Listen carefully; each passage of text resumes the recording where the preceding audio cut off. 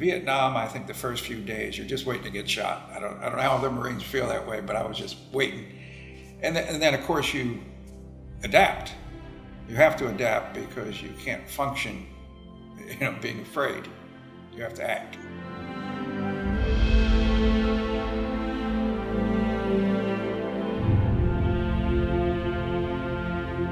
His reputation was that he never ducked, he never crawled.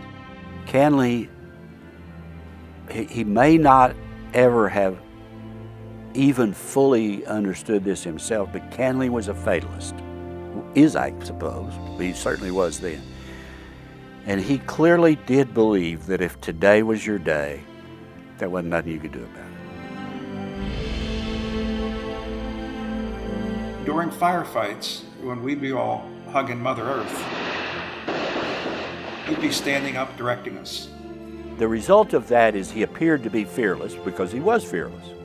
And we all considered him totally, completely, and absolutely without fear.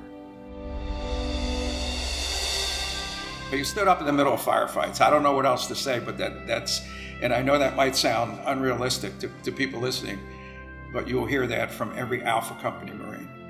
He gave them a chance. If they didn't get him in that first 30 seconds, then he said to himself, I don't have to worry about it today. Gunny Canley was quiet. And unlike, most Marine NCOs and gunnies, he spoke very softly. But the one thing I got from him, and I didn't have much contact with him until Hue City and then after, was he loved his enlisted Marines. And he never scolded us, he instructed us, but you could feel the love. You really could. I know that's maybe a tough word, in combat Marines, but you could feel the love. And, I would screw up or something, and it was never a chewing out. It was just, this is the way we do it. So you wanted to do it right for him after that.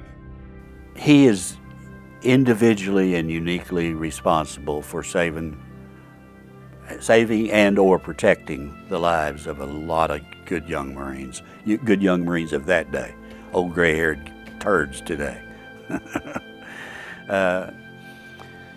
And all of us, the lieutenant included, literally worship the ground that he walks on. He's a special human being. A very, very special human being. Never takes any credit, never wanted any credit, just wanted to take care of his Marines.